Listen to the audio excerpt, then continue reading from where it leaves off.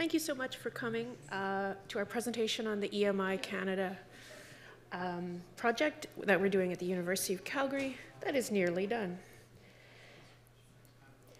We gratefully acknowledge that Kathryn and I live and work on the traditional territories of the people of the Treaty 7 region of southern Alberta. The city of Calgary is also home to the Métis Nation of Alberta, Region 3, and thanks for welcoming us on this land in Washington, D.C., the traditional territory of the Nukotchak and the neighbors and ancestral lands of the Piscataway and Pamunkey peoples. So my name is Annie Murray. I work in archives and special collections. My colleague Kathryn Ruddock works in our digital services, and our colleague in spirit is Kate Cawthorne, who's in Calgary actively doing digital preservation on this very project. A little overview of what we're going to do. We're going to tell you what our project is and has been, share what our philosophy of access is, some barriers and solutions we have developed, or barriers we encountered, solutions we developed, and tell you about some of our workflows. So just to introduce you to what this collection is, the EMI Music Canada Fond is the complete corporate archive of Capitol Records Canada and EMI Music Canada. So it covers the periods 1949 to 2012 when Universal Music Canada bought EMI.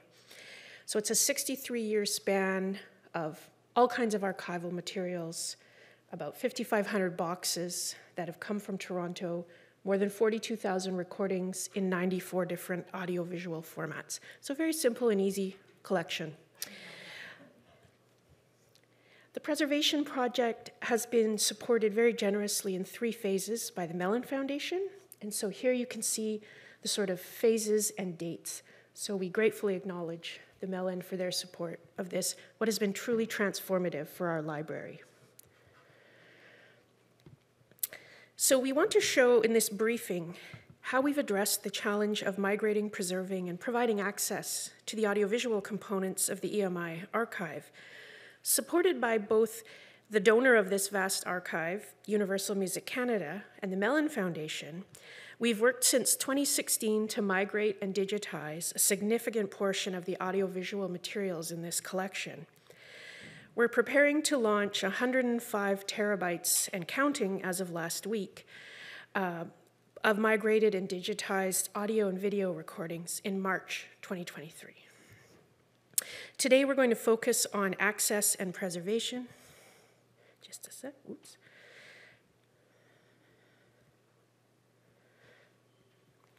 The access and preservations dimension of the project, more than on the details of digitization and migration, but we will gladly talk to you about any aspects of the project. So we're available later and we'll give you our email addresses. In our earliest conceptions of providing access to this complex media collection, we imagined that following the migration and digitization of 94 analog and digital AV formats, we would be offering a digital collection in a web-based access system. In the world of archival audio and video recordings managed by archives and special collections units, however, this is not a standard approach to access. The more routinely followed practice is providing access to AV via a dedicated offline computer workstation in a physical reading room. This route offers a very controlled means for researchers to access a collection and is often decided upon for very understandable reasons linked to security and copyright.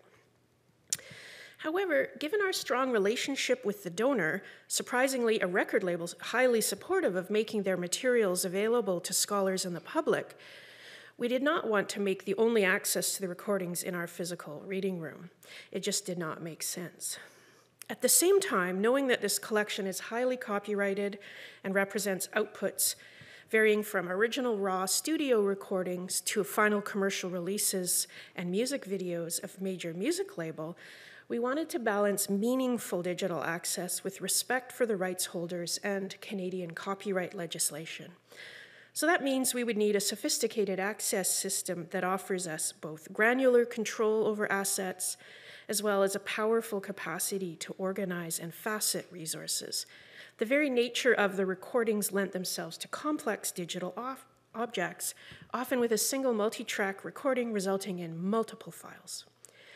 Through consultation with our team and AVP, we developed requirements for our systems based on our project goals. There were 31 outcomes. I will not recite them all, but some of them included, and those that are linked to access, are having methods for preserving and making accessible complex digital AV objects, and understanding the hierarchies and relationships amongst the digital objects for multi-track recordings, and presenting these complex objects in a way that helps users understand and see the relationships.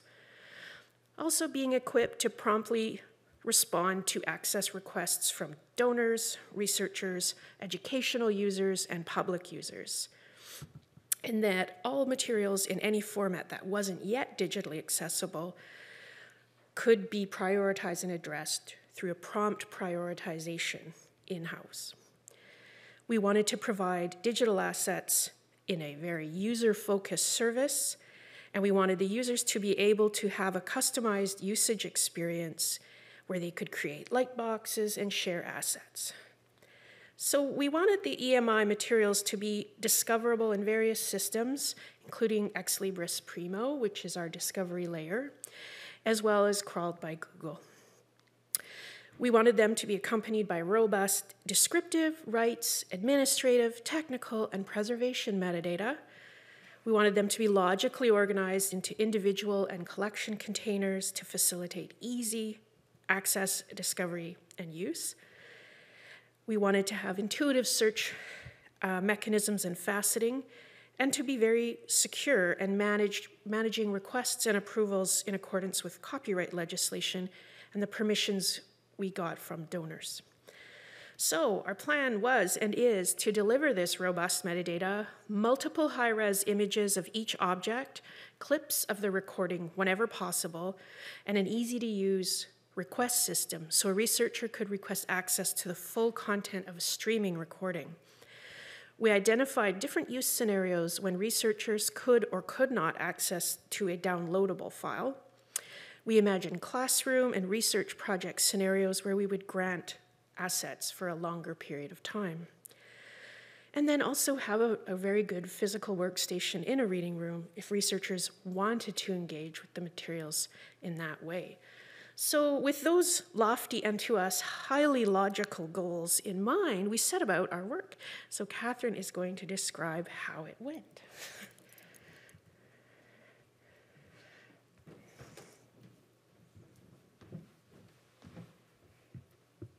Thanks so much, Annie.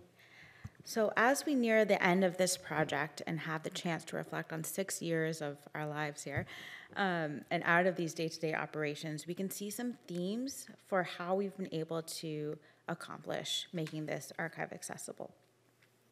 I'm going to take you through our different categories of barriers and how we solve them.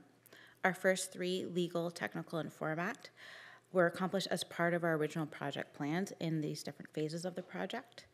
The 4th category, perceptive, was not explicitly envisioned as project work. However, now we can see that these were some common barriers as a common thread that was coming up from our project team that we need to solve through change management plans. So I'm going to jump into some specifics. Our Copyright Office and our principal investigators used the Canadian Copyright Act to establish what we could migrate and make accessible. For migration, we used the maintenance and management exception in the Copyright Act to migrate obsolete formats. We intend to provide mediated access to migrated media on a per-request basis for research and private study under library exceptions in the Copyright Act. And we're going to be providing a preview of content, so these images, these high-resolution images of the media carriers, that are available worldwide. Anybody can download them. And we also elected to create these 30-second clips of content for streaming, like you'd observe in any sort of streaming media service. Our Copyright Office applied Canadian fair dealing and legal precedent Bell v. SOCAN in 2012 to justify this. Finally, we incorporated language from our archives researcher agreement, so like a form, a paper form that we usually have researchers sign before they access archival material. We incorporated that language directly into our terms of use in our digital asset management system and an end user license agreement, so that we can just track that directly within the system. They're not going to have to sign a separate form. Our donor was on board throughout this whole project with providing the level of access afforded to us in the Canadian Copyright Act. They also agreed that we could make copies for preservation. Any user requests for publication or commercial use will be escalated to Universal Music Canada to review and approve or decline directly within our digital asset management system. And then I'll note this gap that emerged later on in the project where we didn't originally ask to process data through third-party applications to supplement any description. And this is something that we are going to need to discuss with the donor in order to process our collections through different AI tools like facial recognition or speech to text. We have those tools directly in our digital asset management system using third-party applications, Azure and Google Vision, but we can't use it right now with our current agreements.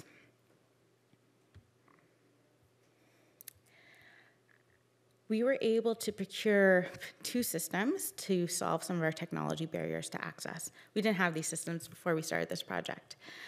First, we implemented a digital asset management system, Cortex by Orange Logic.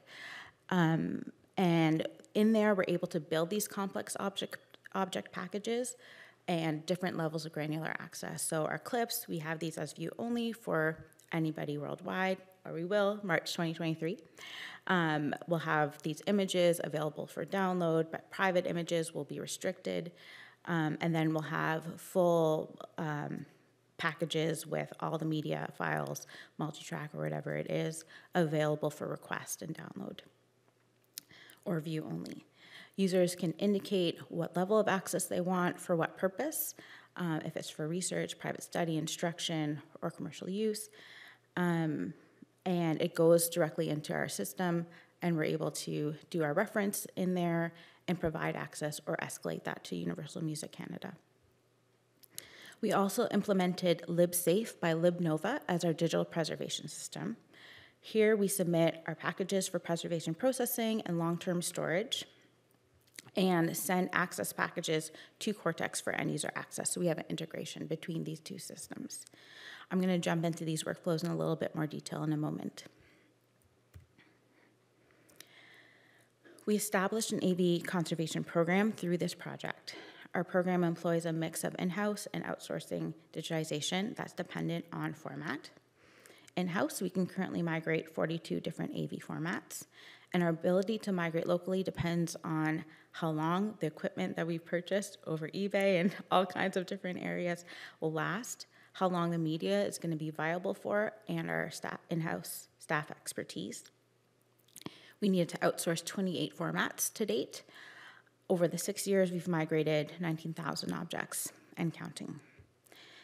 In terms of reference formats, decision-making, we base this based on best practices from other cultural heritage institutions, and we hope that the formats that we've made readily available in our digital asset management system are going to meet the needs of our end users, but this is something that we'll be monitoring once we launch the collection. So the tasks and responsibilities for the project were divided amongst units and team members.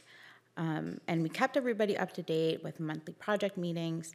And in those meetings, we got a general sense of change angst from team members about the level of access that we wanted to provide. Can we do this?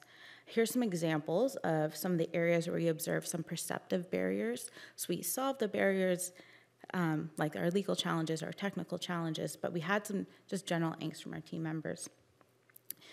So just for example, like, we're the only ones doing this. Why are we doing this differently? Nobody else is providing this level of access. So our principal investigators or project sponsors were really key, and this is why we're providing this and having that communication message very clear to our team members as these questions emerged. The clips were actually a very contentious issue within the team about, can we actually provide clips when there's like good legal precedent, and our copyright office was on board. So what we've done is, well, yes, we can. And again, some clear messaging is really important here, but we also have some risk mitigation workflows. So if there are questions about why we're providing this, or if we need to change a clip to do a different 30 seconds, we'll have a mechanism to change that clip out as we need to. These systems are new for us. We only started implementing our digital asset management system in April 2020, digital preservation system in 2021. And so we have been using them, and we've been using them in production, but not for this collection.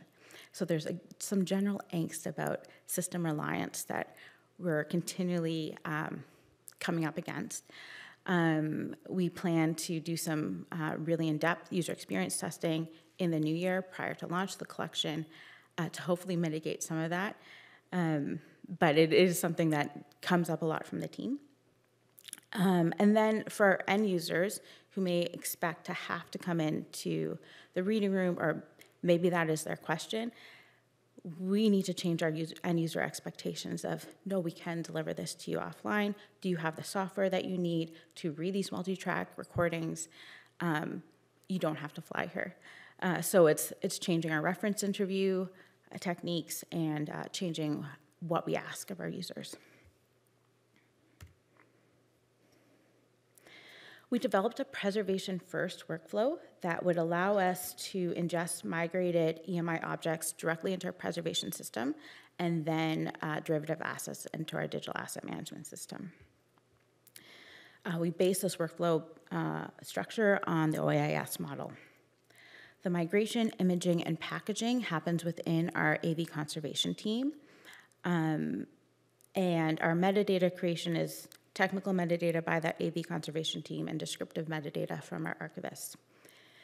The metadata actually goes directly into our digital asset management system first, and that's where we're actually tracking the whole workflow for these objects. Once the package is complete, the submission information package goes into a staging area in our digital preservation system, and then that metadata is paired with what we have from Cortex, and an archival information package is put into LibSafe. The digital preservation system is able to ingest up to 1.5 terabytes of content per day and process it. It performs sanitizing checks, pre-processing checks, packages the data and metadata into these apes, and we're creating 3 copies, 2 on the cloud, 1 local storage. It's providing audits for us and scheduled validation checks based on some configurations directly for this content. Once it's fully preserved in that digital preservation system, then we'll do a sync to our asset management system where these derivative copies are going into our DAMs and the clips are generated at that point. So we're not storing the derivatives or those clips in the preservation system. And then at that point, my team takes over. We'll add in some more item or file level metadata, descriptive metadata, and get it ready for publication. And this is an example of what an object will look like, where you can browse through the different images of the media carrier. Users will be able to stream clips, so up to 30-second clips. Below the clip, or below this preview window, you can see the full package contents for what we have available. So the users will only be able to see the content, the images, and the clip, but then they could see what is contained in the whole package. So this is a multi-track AV object. And then on the right-hand side, you'll see the metadata action button. So users can add to cart and tell us how they want to use this object. They can ask us questions about it, and that goes into our reference queue. And then we provide metadata and rights information about this object.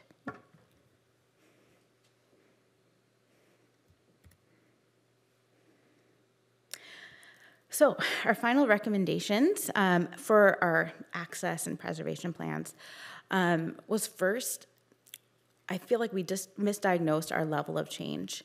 We were treating this as a transitional change or maybe incremental at some points in time, when really it was a transformative change for our team and how we wanted to provide access to digital content.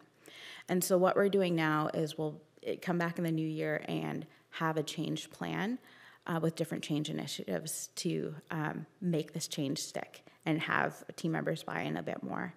One of the things that we will need to do is build out a change team that is independent from the project team, so that it's not, so that there's more trust and more openness and some of the change angst kind of areas.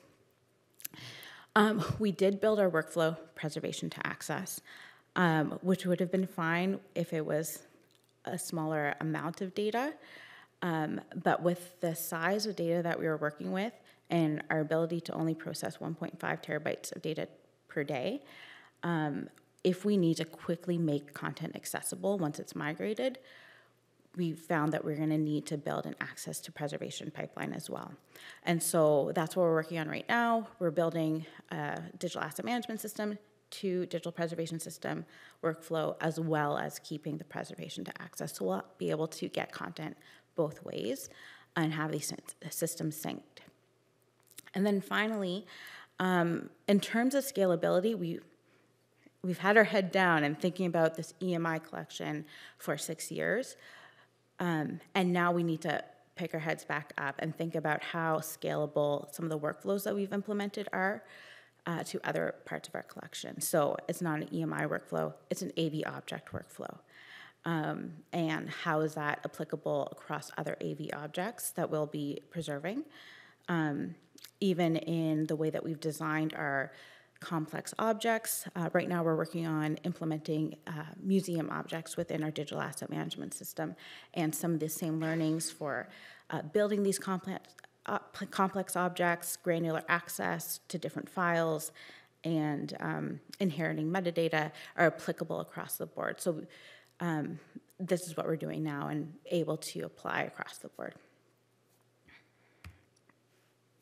Thank you so much to our project team across libraries and cultural resources. Here's our current project complement.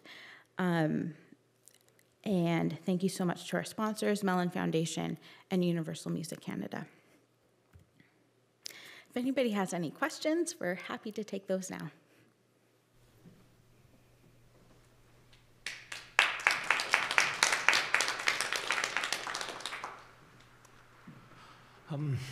Thank you for your presentation, first of all. I thought it was fantastic. And then just in terms of actually what you're doing, also a very brave project in terms of putting EMI, the entire record label, out there on the web for people to use. My questions, by the way, my name is Ray Uzwishin. I'm from Mississippi State University, where we also have big record collections, you know, the Mississippi Delta Blues, defunct labels that actually were seminal in, I guess, the birth of American rock and roll. My questions have to do with, I guess, intellectual property and how, you know, I find it fascinating in terms of also remix culture. I could see this immediately as a treasure trove for people that are interested and have a fascination with music, downloading a track, taking that one track, you know, that's kind of iconic within a song, and, you know, they want to remix it and do the version and then put it up on YouTube. What is the process in terms of intellectual property? Is the discussion, okay, well, once they start actually having, you know, success with the song, then they're going to contact Universal Music Canada? Or is it, you know, we're going to trust the user to do the right thing with the music? Or what is the thought around that valence? And I guess the copyright, you know, I never thought about, I would say I would be deferring like you to Universal Canada. But what about, you know, there were different players on each of those tracks, you know, the bass and the drum and the singer, you know, who owns the copyright of that? Is Universal just claiming all of that, or how does that all work? Any color you can provide.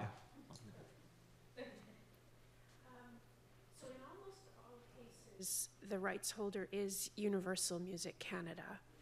And so we've tried to design a workflow where when the user encounters the asset and they can look at all the preview and the pictures and they think, okay, I think this is what I want to listen to, they can initiate a request, and then we're at the other end of the request. Part of what they're going to indicate is the use they intend to make of that material, if it's for personal use, research use, or if it's in a classroom setting, or they want to put it in an exhibition, they want to publish something. Depending on what they've chosen and the terms of use that they agree to, it may go to a different individual here or at Universal Music. So we will be able to carefully know what every person is intending to do. We know who they are, they have an account. So then they get the tracks, they play with it. Maybe Kathryn can speak more to, I don't know. Do you have thoughts on the remix, the creative stuff? Hello. I mean, yeah, we're putting our trust in the users. So we've just been making it very clear. This is what we're clearing it for, and that tracks throughout the system. So when we approve it, it's at an item level that we've cleared this for this purpose. If they break copyright, it's on them. And so for us as well, like every user will have to have an account, and we're tracking how those users, what content the users have access to. Yeah, and it'd be on the copyright holder, Universal Music Canada in this case, to go after anybody that breaks copyright.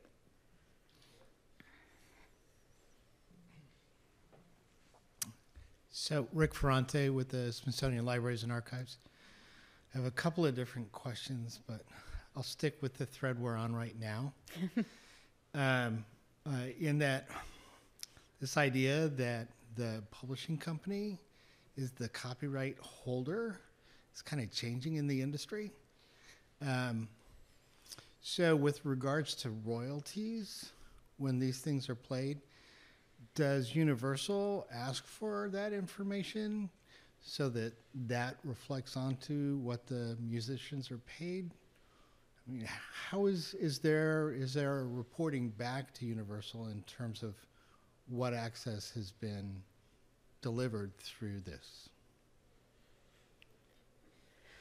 When we acquired the collection, Universal Music, so EMI no longer exists, and any new projects they take on with their artists, may have ongoing relationships. It was their wish that these materials be shared widely and used in research and for the public. And they granted us certain amounts of capacity to make that possible.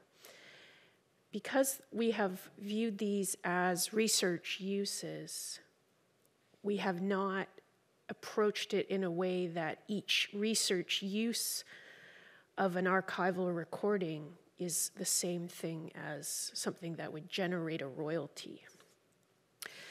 However, in working with Universal Music, because we have the capacity to migrate and provide digitized content to them, we do provide them with high-res recordings if they do reissues. So they have kind of a concurrent streams of activity going where some things are still commercial assets that they monetize, and the stuff that we're providing access to, they don't necessarily view it in that way, which is a very generous position for them to take. So there isn't, although we can track very well the use of assets, we haven't had discussion with Universal about here's who's hot, here's what's the most requested recording. That could develop into a part of our relationship with them as they determine what they do with what they consider sort of a legacy collection.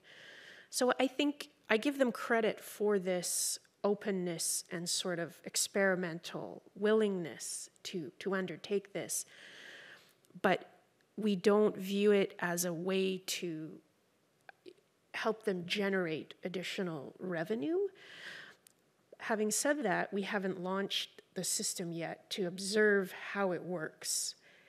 And luckily, it is such a sophisticated system where we have such control over the assets that if we wanted to analyze the use and the donor had concerns or questions, we could adapt really quickly and reframe anything.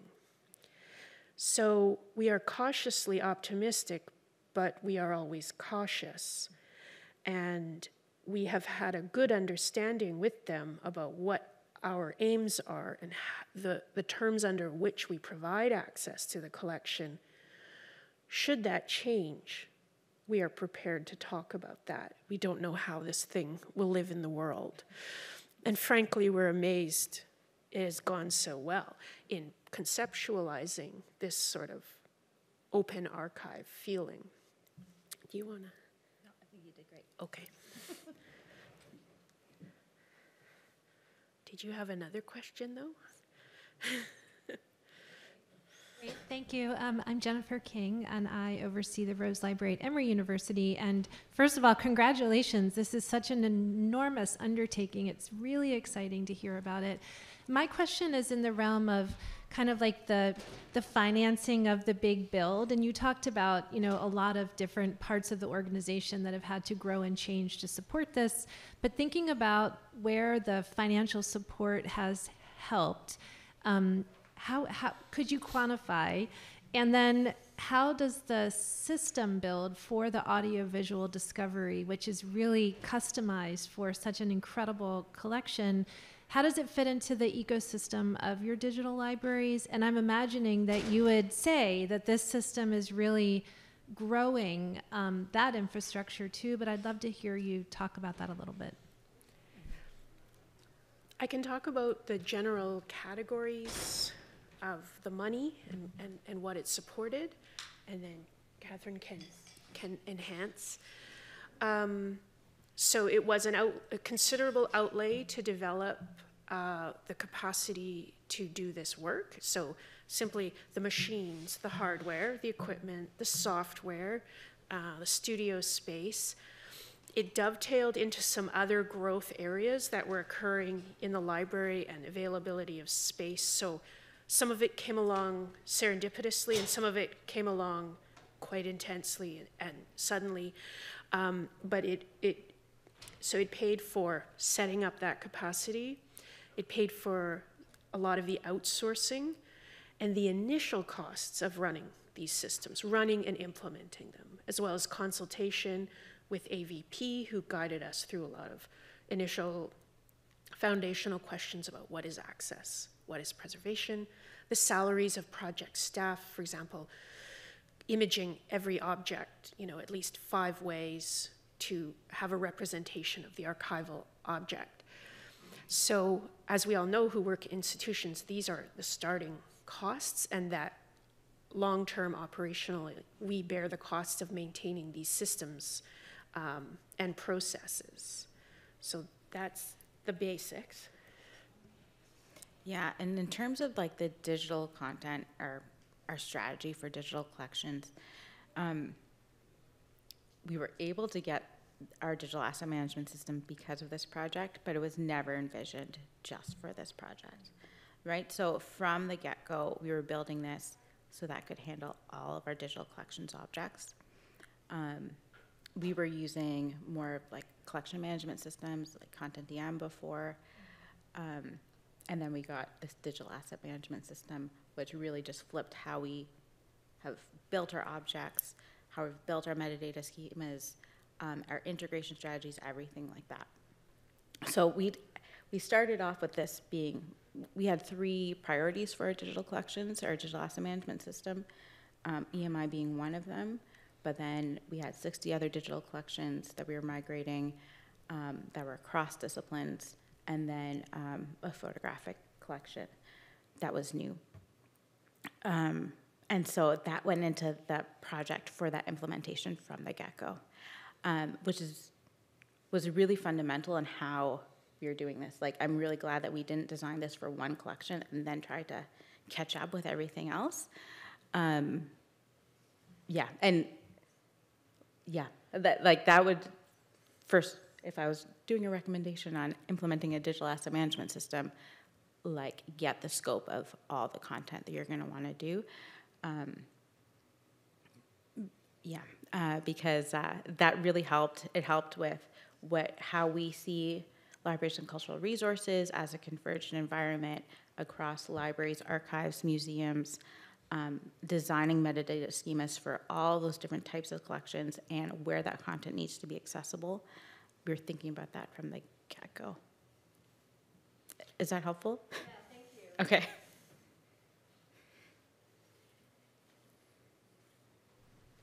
So I guess that was part of my question. And it goes to the sustainability, the rights, the copyright issues that is so intertwined with this. Mm-hmm. And so I'm just wondering where that ended up. You know, was it in the collection management system? Was it in LibNova? Was it in the DAM system? I mean, where do you see that continuing to be kept as you build more and more collections? So our system of record for metadata is going to be a digital asset management system. Like that's where we actively work on our metadata across all of our collections, and that's where our end users work. So like both our internal staff as well as our public members that are going to use this collection. That's our system of record for this content. We'll pull some of that metadata into our preservation system, but so we consider our preservation system as our system of record for the assets, but our metadata system of record is digital asset management system. So all the rights metadata, all descriptive metadata, technical metadata needs to be in that system. Does that?